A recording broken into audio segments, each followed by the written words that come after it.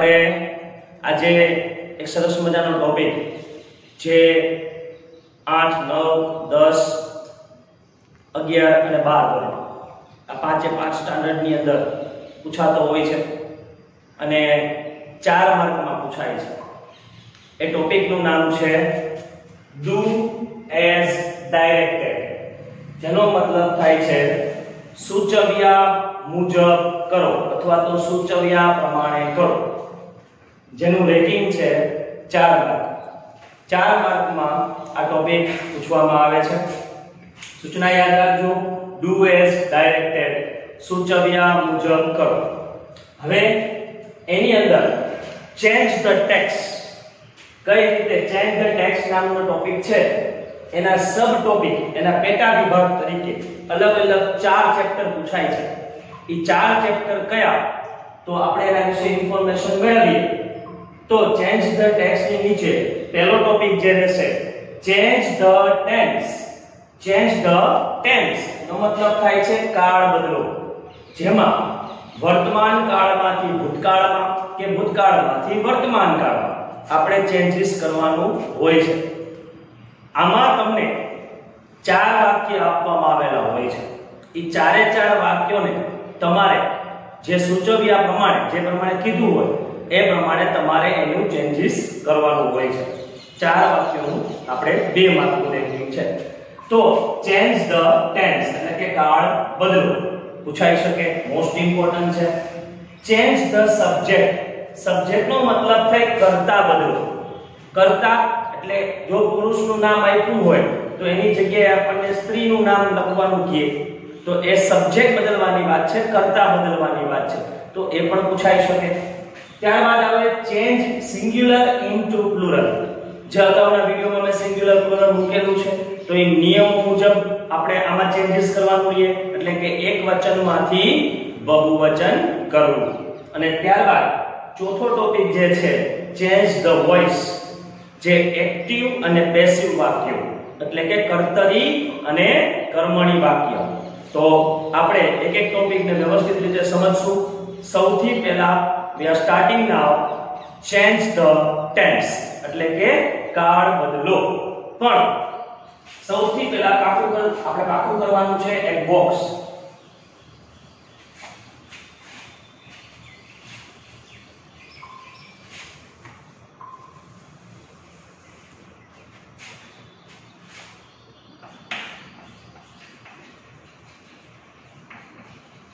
Change the tense, જેને કહેવામાં આવે છે કાળ બદલો. બરાબર?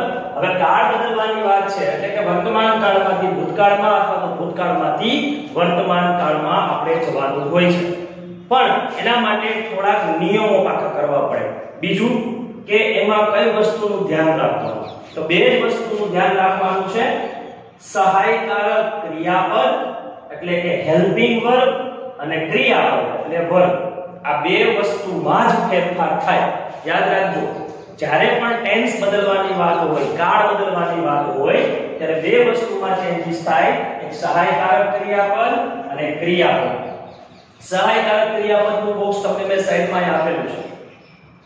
જો તમને ડુ ડઝ આપેલું હોય એટલે કે પ્રેઝન્ટ ની અંદર આવે છે, આ બધા પ્રેઝન્ટ ના વર્બ આપણે હેલ્પિંગ વર્બ છે અને આ પાસ્ટ ના હેલ્પિંગ વર્બ છે એટલે કે સહાયકારક ક્રિયાપદ.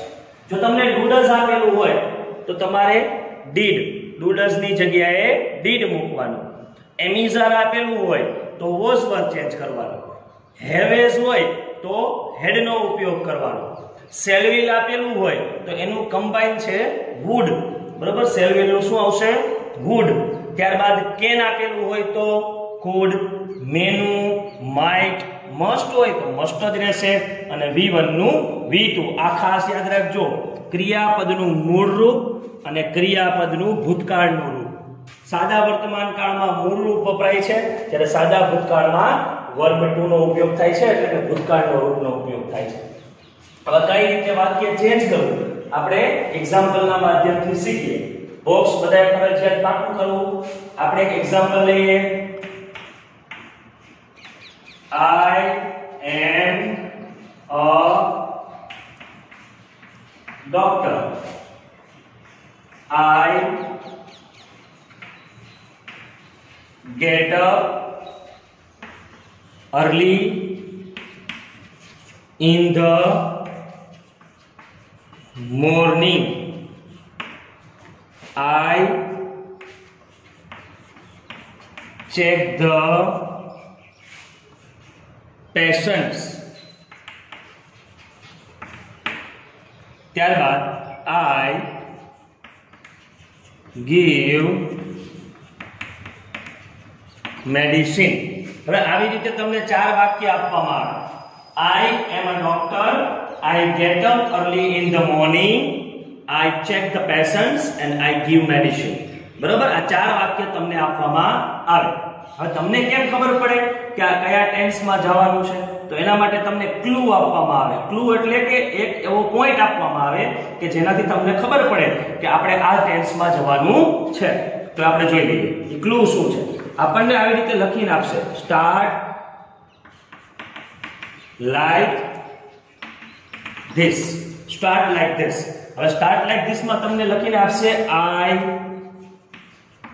વોઝ. હવે અહીંયા તમને લખીને આપ્યું છે સ્ટાર્ટ લાઈક ધીસ નો મતલબ આ રીતે શરૂઆત કરો. તો આઈ વોઝ. હવે અહીંયા તમને આપ્યું છે આઈ વોઝ અને આપણે વાક્યમાં આપેલું છે આઈ એમ. તો અહીંયા એમ ઇઝ આર નો ઉપયોગ છે, અહીંયા વોઝ વર નો ઉપયોગ છે. તો એનો મતલબ કે આપણે વર્તમાન કાળમાંથી ભૂતકાળમાં જવાનું છે. એટલે કે એમ ઇઝ આર વર્તમાન કાળમાં આવે, વોઝ વર ભૂતકાળમાં આવે. તો આપણે વર્તમાન કાળમાંથી ભૂતકાળમાં જવાનું છે. ચારે ચાર વાક્યને આપણે ભૂતકાળમાં ચેન્જ કરશું. તો આપણે સોલ્વ કરીએ. પેલું છે આઈ નું થાય ભૂતકાળ થાય નહીં. એમ જે છે એનું થાય વોઝ, જે આપણને નીચે આપેલું છે. તો I was, આનું ચેન્જીસ આપણે કર્યું. I was a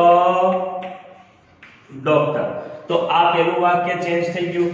ત્યારબાદ બીજું વાક્ય લઈએ તો I નું કઈ ચેન્જ ન થાય એટલે એમને અહીંયા આપેલું છે ક્રિયાપદ વર્બ 1 get up.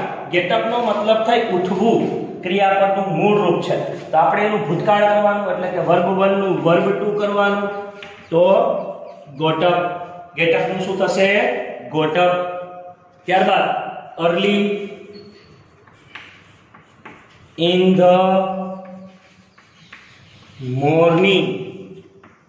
બરાબર, આ પહેલું વાક્ય ચેન્જ થયું. બીજો કોઈ જાજો ચેન્જીસ થતો નથી. પછી આઈ આપેલો છે ત્રીજા વાક્યમાં. તો આઈ એમને ચેક આપેલું છે, ચેક એટલે તપાસવું. તો એનું ભૂતકાળ કરવાનું થશે. વર્બ 1 છે તો checked. ચેક નું શું થયું? checked the patients. ત્યારબાદ અહીંયા ક્રિયાપદ આપેલું છે give. તો give નું ભૂતકાળ થાય gave. I gave medicine. તો આવી રીતે આપણે વર્બ 1 નું વર્બ 2 કીધું. તો આમ આપણે ટેન્સીસ માં ચેન્જ કરવાનું હોય છે. બરાબર, એટલે આપણે અલગ અલગ રૂપ જે છે એ વર્તમાનમાંથી ભૂતકાળમાં ફેરવા. તો તમારે આ જરૂરથી યાદ રાખવું. ત્યારબાદ હું તમને એક બે એક્ઝામ્પલ આપું છું બોર્ડ ઉપર, જે તમારે જાતે પ્રેક્ટિસ કરવાની. તમને ફાવે છે કે નહીં એ તમારે ચકાસવાનું રહેશે.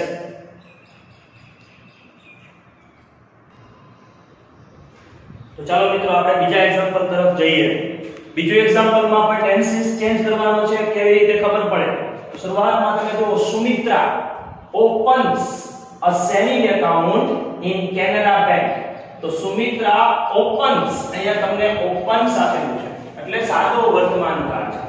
SES વાળું રૂપ હોય એટલે એ સાદો વર્તમાન કાળ હોય. SES બીજા કે ટેન્સીસમાં આવતો નથી. તો આપણને સ્ટાર્ટ લાઈક ધીસ ની અંદર જોવાનું કે કઈ રીતે આપણને ચેન્જ કરવાનું કીધું છે. તો ચાલો આપણે સ્ટાર્ટ લાઈક ધીસ માં જોઈએ. તો સ્ટાર્ટ લાઈક ધીસ ની અંદર સુમિત્રા opened, એનો મતલબ અહીંયા વર્બ 2 કરેલું છે. ઓપન શું કરેલું છે? opened. તો આપણે વર્તમાન કાળમાંથી ભૂતકાળમાં જવાનું છે. હવે આપણે એક એક લીટીને સોલ્વ કરતા જઈએ જેથી આપણને વધારે ક્લેરિફિકેશન મળે. તો સુમિત્રા opens, અહીંયા સાદો વર્તમાન કાળ છે તો આપણે એનું વર્બ 2 ક્રિયાપદ છે. ઓપન એટલે ખોલવું. બરોબર, તો વર્બ 1 નું વર્બ 2 એનો મતલબ ઓપન નું ભૂતકાળ થાય opened એટલે Sumitra opened a saving accounts in Canara Bank. બરોબર, આ પહેલું વાક્ય અહીંયા પૂરું થયું. ત્યારબાદ સેકન્ડ સેન્ટેન્સમાં she deposits. તો deposits નો મતલબ થાય જમા કરવું. તો અહીંયા પણ તમને વર્બ 1 આપેલું છે, deposits ACS વાળું રૂપ છે. તો આપણે deposited એટલે કે આપણે જમા કર્યા, deposited તરીકે ઓળખશું, પાછળ ed લગાડશું. બરોબર, તો એ વાક્યને એવી રીતે પૂરું કરવાનું. તો અહીંયા આપણે જોઈએ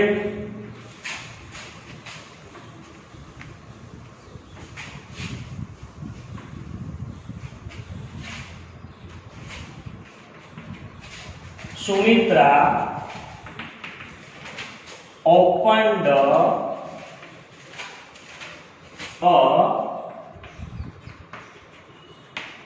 savings account in Canara Bank. આ પહેલું વાક્ય થયું જેમાં ઓપન્સ નું આપણે ઓપન્ડ કર્યું. ત્યારબાદ સેકન્ડ સેન્ટેન્સ લઈએ.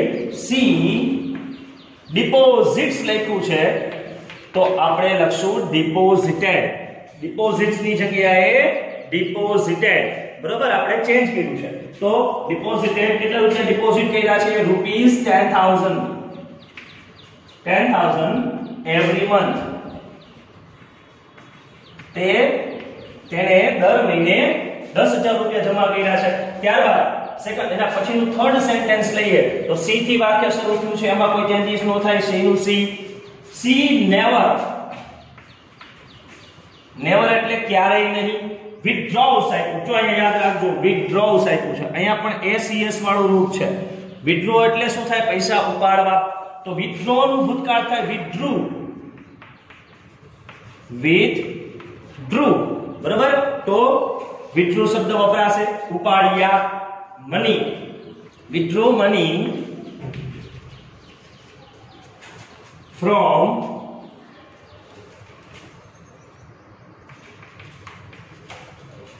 her savings account. બરાબર, તો આ રીતે આપણે ચેન્જીસ કરવાનું હોય છે. તો આમાં આપણે અલગ અલગ વર્બ 1 જે હતું એને વર્બ 2 માં ચેન્જીસ કર્યું. બરાબર, okay, thank you very much.